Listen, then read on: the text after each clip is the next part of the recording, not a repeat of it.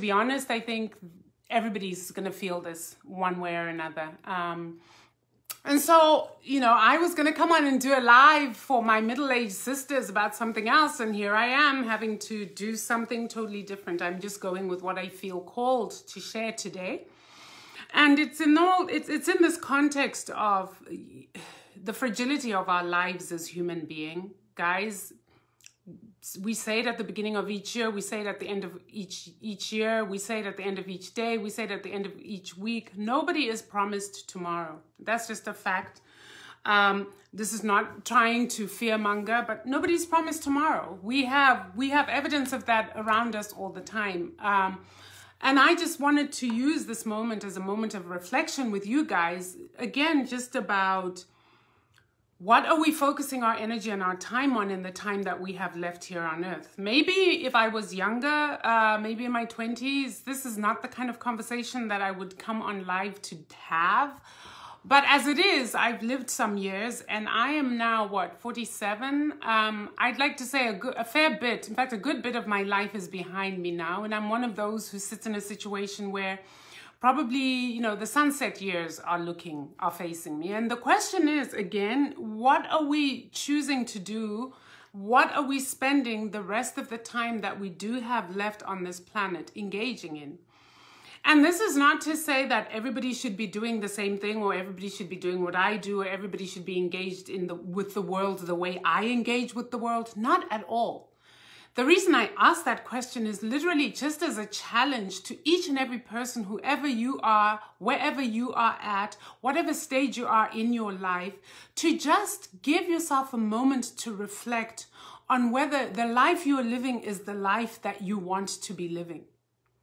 I think that is so crucial, because I cannot think of anything more tragic than coming to the end of your life and realizing that the life that you were living is not the life that you wanted. And the reason I say that is because many of us have come to the life that we wanted to live later rather than sooner. I think it's a journey. I think it's a process. I don't think that many people come into a certain life, a way of being, and say, okay, this is how I want to live my life, and that's it. I think we all grow, we evolve, we change.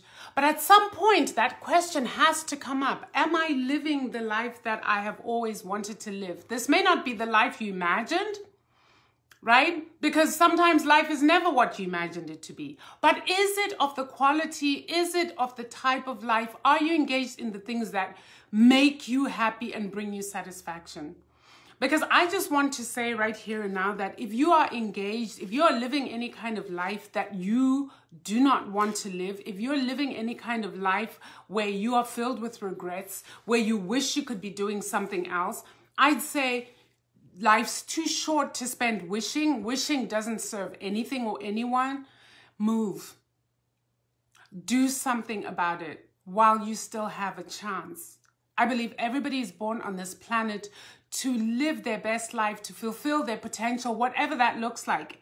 I believe every single waking moment we have is an opportunity to start over or to continue or to get better.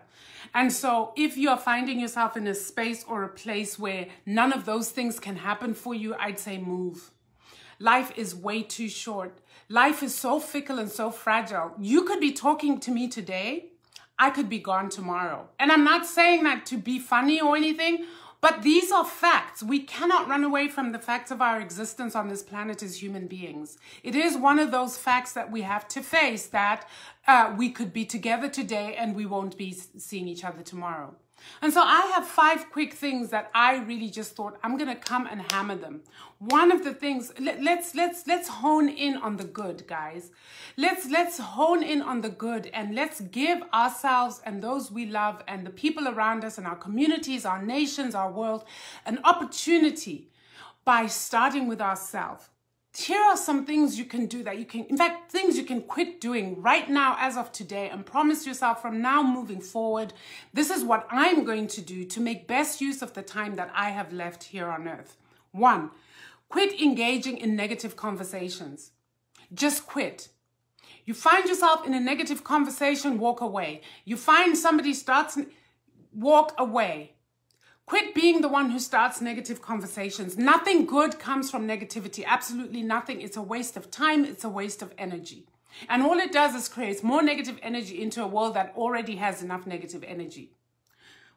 The other thing you can do is quit thinking you cannot do anything. Quit. As I challenge right here, and I'm going to challenge again, if you are in a life that doesn't feel like yours, if you are in a life that is not satisfying, if you are in a life that makes you cry every single day, if you are in a life that makes you wish you were somebody else or somewhere else, move, do something about it. And quit believing that you cannot do anything. As long as you have human life in your body, as long as you're sitting here watching me right now, right here, you can do something to change the circumstances of your life. And only you can do that. No one's coming to save you. The other thing is, quit saying, I cannot afford it. Quit saying you cannot afford it. You'd rather say not right now, but don't say you cannot afford it. Because guess what?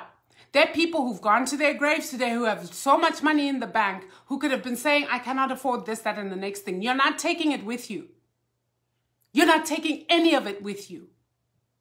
Give yourself the experiences and the things that you want on this earth. I'm not saying be crazy and go and like empty your bank account just because. But what I am saying is, can you please afford yourselves the things that you want and need in this life? Because this is the only life we have to live. There is no other life coming where you're saying, I'm saving this so that tomorrow or the next life I can spend it. Am I making some kind of sense? Let's keep perspective.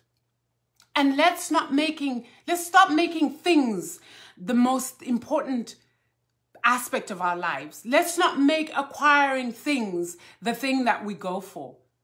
Let's focus on creating healthy, happy relationships.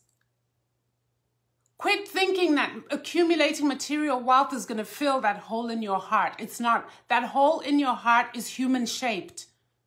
It's not material things shaped. It's not Mercedes-Benz shaped. It's not Louis Vuitton bag shaped. It's human shaped. That hole in your heart is a yearning for a connection with other human beings. Can we quit the hating? Can we quit the being fussy and petty? And can we try to make some human connections while we still have the time? Quit waiting to get into action. Get into action today.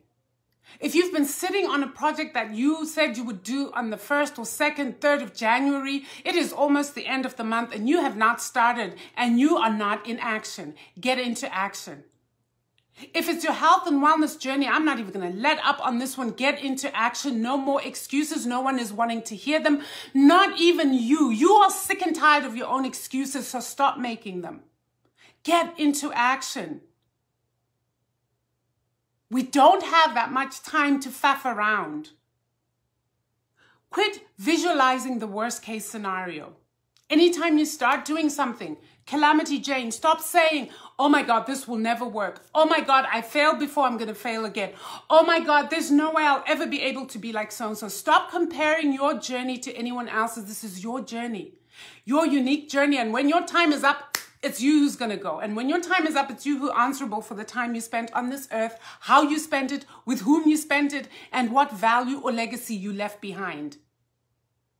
Nobody's going to care who said what and who did what, who had better than you, who had more than you, who had less than you. That won't matter anymore.